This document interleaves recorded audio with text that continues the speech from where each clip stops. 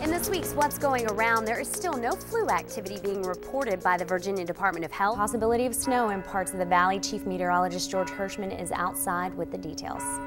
Oh, and I see it falling, George. Yeah, the possibility has happened, James. A murder fugitive from St. Paul, Minnesota may be in the Virginia area, and police say he could be armed and dangerous. The man deputies say robbed a store owner at gunpoint last summer is behind bars tonight. All right, thank you, Meg. And Catherine Long says all she wants is an apology and for the deputy to admit he used extreme force with her. And this brings us to today's poll question. What type of punishment should be given to people who are convicted of stealing information on the internet? Still a few years until she goes to college, but a Rockingham County fourth grader already has a way to pay for it, and they're going to go sing karaoke, which I know is your favorite thing to do. Maybe I'll serenade Paris Hilton. Joe, you always find a way to bring the Steelers into it, don't you? Yeah. My favorite costume was always Rosie the Riveter. Oh, there you go. That was a fun one. Yeah, I never saw that one. People email George and tell him 51 is hot. Good night. Hokies unite once again to put an end to a semester that has forever changed their university. Coming up, we'll take you to Blacksburg as the class of 2007 says goodbye. You're watching WHSV News 3. 11 minutes of nonstop news and weather starts now. Good evening, everyone. I'm Jamie Carrot. Thousands of Virginia Tech graduates found themselves fighting back tears tonight as they graduated less than a month after one of their own went on a killing rampage. The April 16th shootings were no doubt the center of tonight's commencement ceremony, but many, including this year's keynote speaker, four-star General John Abizaid, still found it hard to find the right tone. Nearly 5,000 graduates are leaving Blacksburg tonight, making sure their college experience isn't defined by tragedy. I am positive that your meanings have changed for you as well. But rest assured, we will define ourselves by where we have been and where we will go. Virginia Tech President Charles Steger issued class rings to relatives of the 26 victims. Diplomas will come at smaller ceremonies tomorrow. Our Kelly Creswell is live in Blacksburg tonight. She joins us now with more on Virginia Tech's graduation. Kelly? Friends, don't take it for granted. Well, Kelly, I know earlier you said that everyone was very upbeat during the graduate ceremony, but was the mood a little different during tonight's main ceremony? Jamie, it was very different.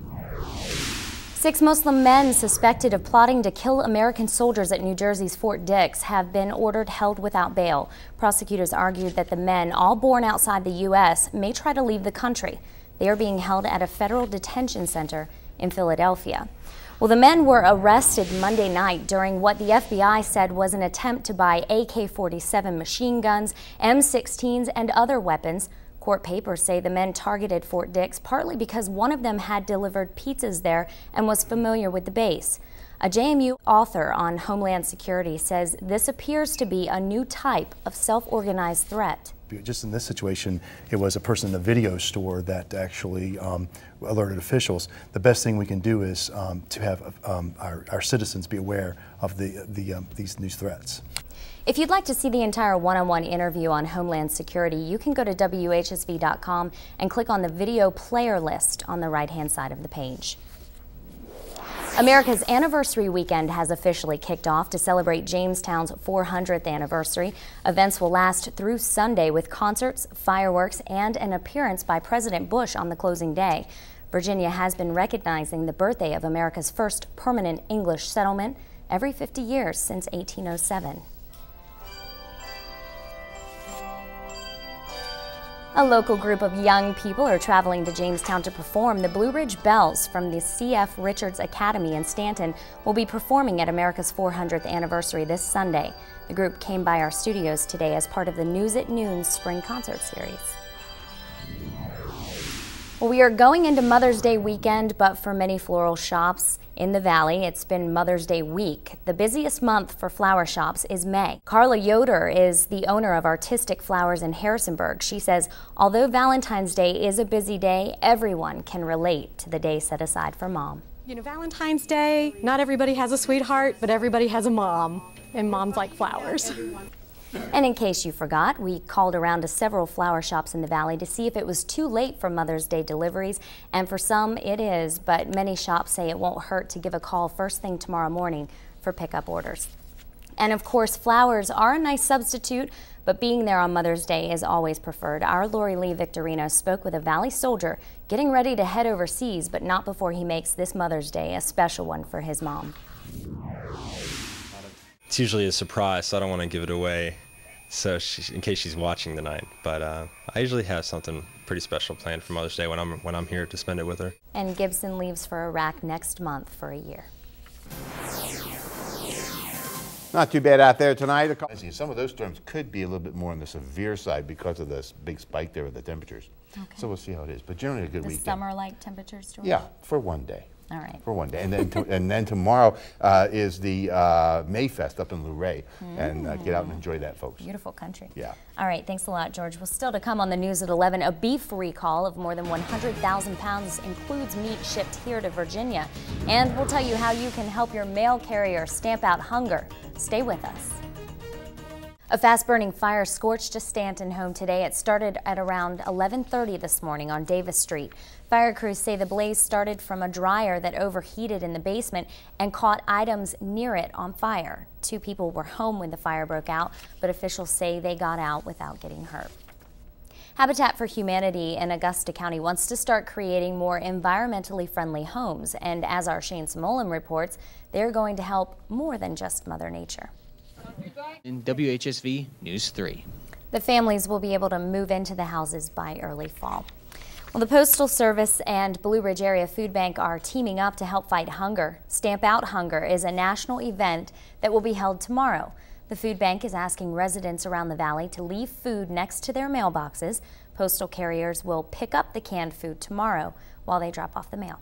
We'll have trucks at all the different post offices. We'll cover Harrisonburg, Waynesboro, Stanton, and all of Augusta and Rockingham County as well, even down into the Lexington area. So, the food bank is asking for canned, non-perishable items only, and you can also drop off food at the Blue Ridge Area Food Bank to help fight hunger anytime. Researchers say a popular music device may be throwing some people's rhythm off. When we return, how iPods and folks with pacemakers don't mix. iPods bring rhythm into our lives, but new research finds they may be causing some hearts to skip to a dangerous beat. Here's our Medical Minute with ABC's Dr. Timothy Johnson. Walk down a city street. The U.S. Department of Agriculture says PM Holdings Meat Company has been linked to an E. coli outbreak, and the company is now recalling more than 117,000 pounds of beef shipped to 8 states, which include Virginia. Agriculture officials say the beef trim was produced on March 27th and turned into ground beef, sold under many different retail brand names.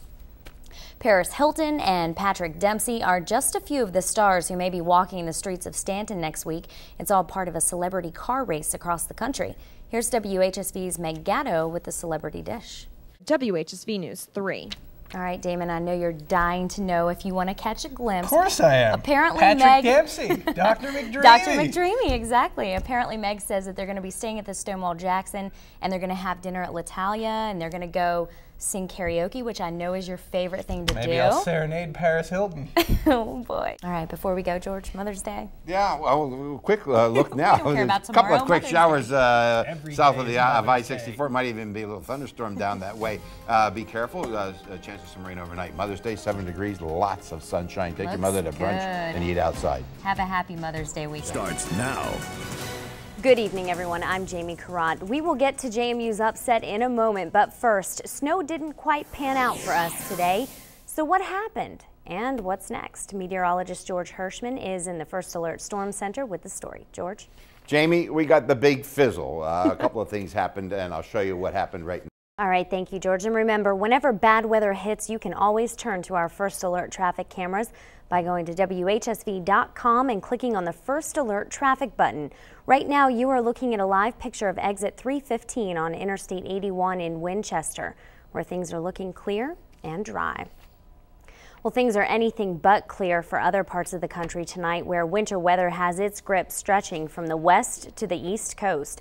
Oklahoma is dealing with its second storm in as many days. Now, police say there the roads are very tricky. And in North Carolina, at least one death is now blamed on a storm that dropped snow and sleet across the southeast. Police say a man died when his car skidded on an icy road and collided with a tractor trailer. Now, while the snow missed us, winter will still be hitting us hard with temperatures dangerously dipping down into the single digits. Shane Samolin joins us now live in Harrisonburg. Shane, how is it looking out there?